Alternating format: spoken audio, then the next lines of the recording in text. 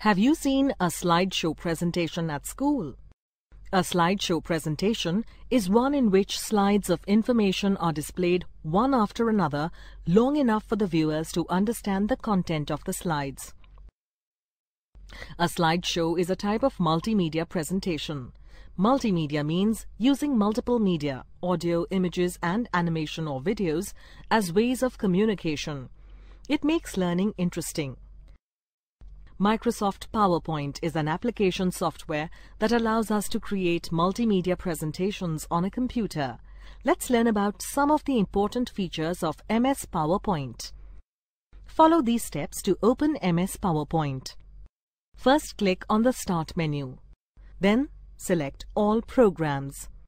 Then click on MS Office. After that, choose Microsoft PowerPoint 2010. A PowerPoint slide will open on the screen.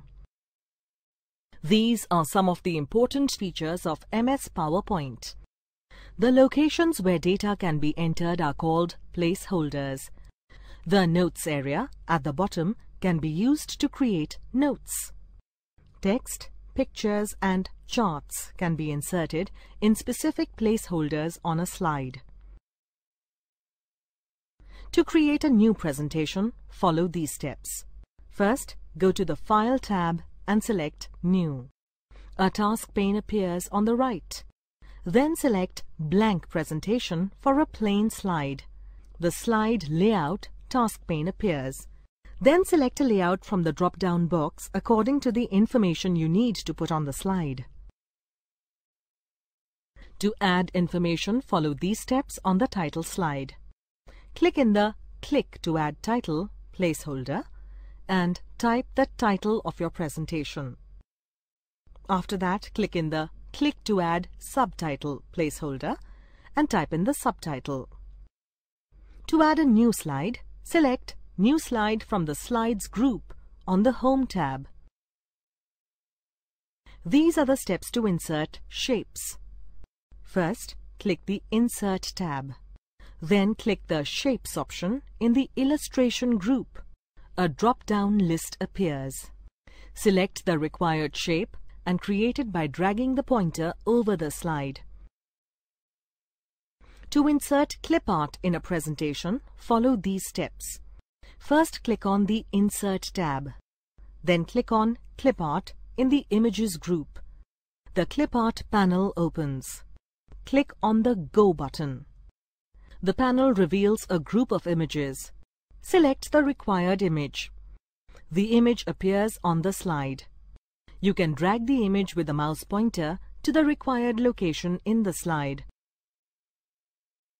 To insert a video or audio clip on the slide, follow these steps. First, click the Insert tab. Then click on either video or audio in the Media group. The drop-down sub-menu opens. After that, select the required option. The dialog box will reveal the audio or video clips stored in the computer. Choose the required video or audio by clicking on it. The required video or audio clip will appear on the slide. Background adds a dramatic effect to the slide. Follow these steps to add a background. Click on the Design tab. Then click the drop-down arrow of the Background Styles feature. The Format Background dialog box appears. It will show several options. The Gradient option offers several options for shading. The Picture or Texture Fill feature offers several options for background texture. You can select the required option and click Apply to All to manage the changes for all the slides. Click on the Close button to make changes for that particular slide. The presentation can be viewed in various ways.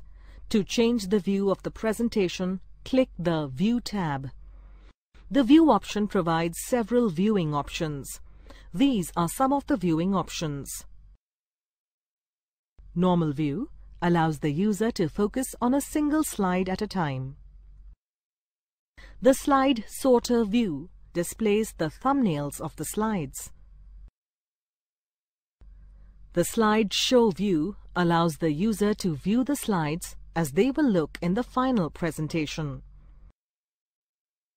You can also add animation effects to the objects on the slide. To choose an animation style, follow these steps. First, select the object on the slide to which you wish to add animation effects. Click on the Animations tab. Then click the Add Animation feature in the Advanced Animation group. A drop-down panel appears. The panel shows several effects and 4 options: entrance, emphasis, exit, and motion paths.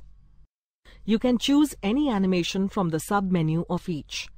If you move the pointer over any of the options, it provides the relative animation to the selected object. If you click on the play button in the animation pane, it provides a preview of the animation. The slide transition feature allows you to decide how slides follow each other during the presentation. Follow these steps to set the slide transition effect to your presentation. First, click the Transitions tab.